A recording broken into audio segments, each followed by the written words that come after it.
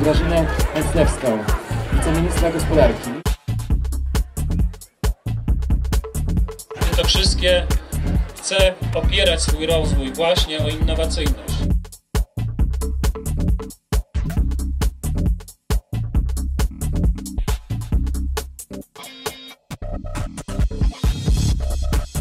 Tak symbolicznie Julia wspólnie z jej przyjacielem, Hyperionem, wejdą do centrum. Otworzymy te drzwi.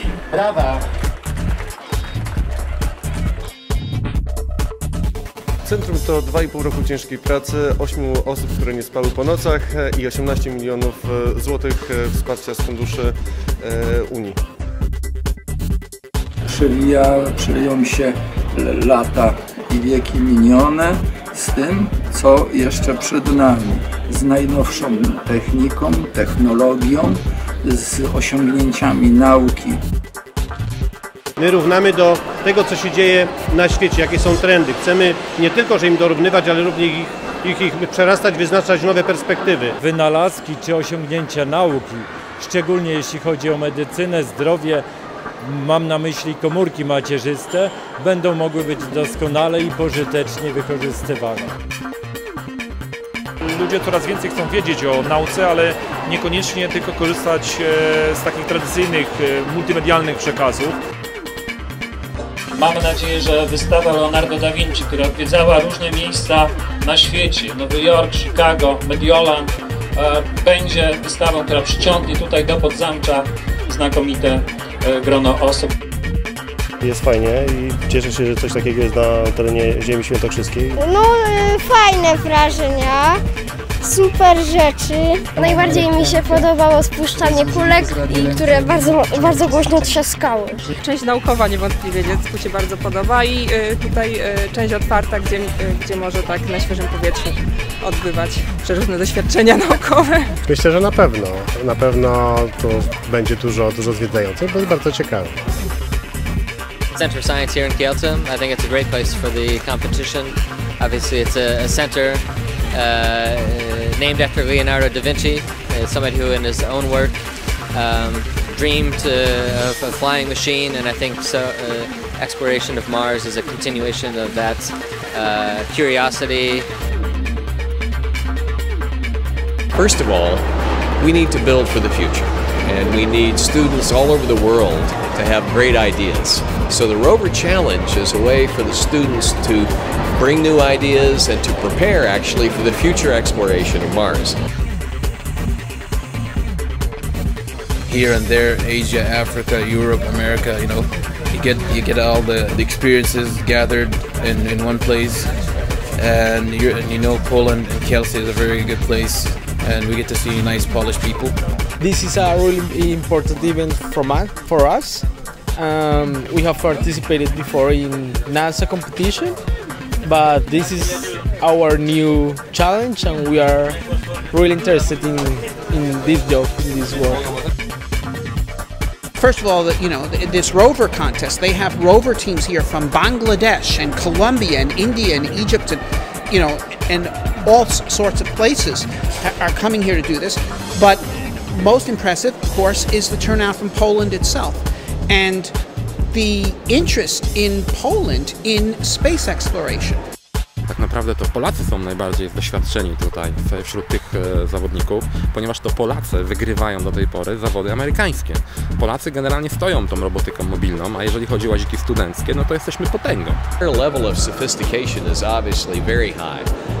I think that here in Poland you have a combination of great universities and national laboratories, and clearly you've got some very excited young people.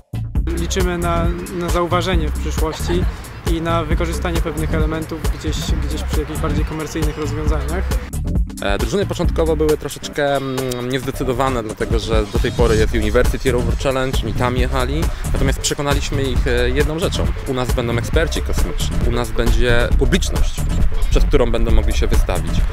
Amerykańska edycja odbywała się na środku pustyni, gdzie były tylko łaździki i zawodnicy. Tam publiczność raczej nigdy nie dotrze, a tutaj publiczność będzie zawsze zapraszana i będziemy to udoskonalać, tak żeby stworzyć zawodnikom lepsze warunki do wykonania tych 4 zadań.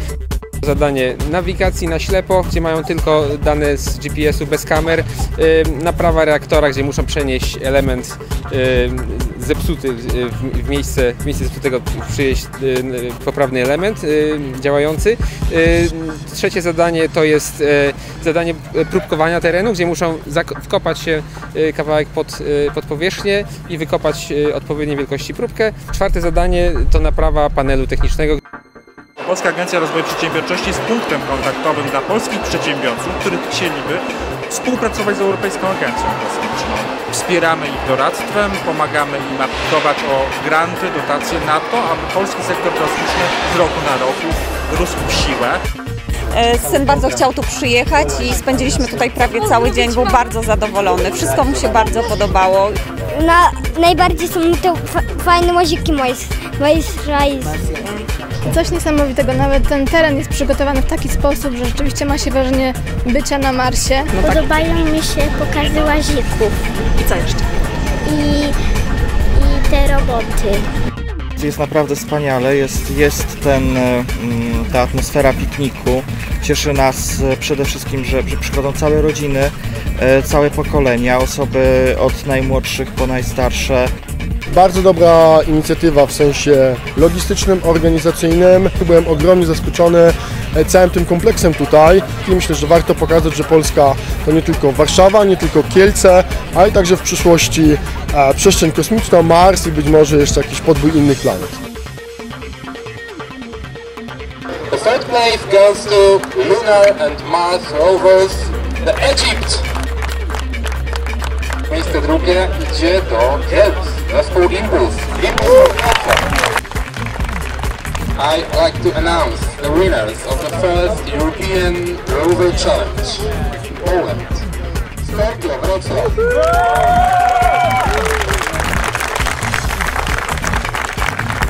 We have the special main prize for the first place. From president of After Company, $1,000 goes to the first place. Nagrodę, którą otrzymuje pierwsze miejsce, wręczy przedstawiciel firmy Wobit. Odczucia, o rany. Bardzo się cieszymy, naprawdę. I myślę, że zasłużone to jest. Poland's got a great future. It's a country whose genius has been hidden under a bushel for a long time, but now that's been taken off and you can see the light shine. I would like to close European Rover Challenge, the first edition, and I would like to invite all of you for the second edition.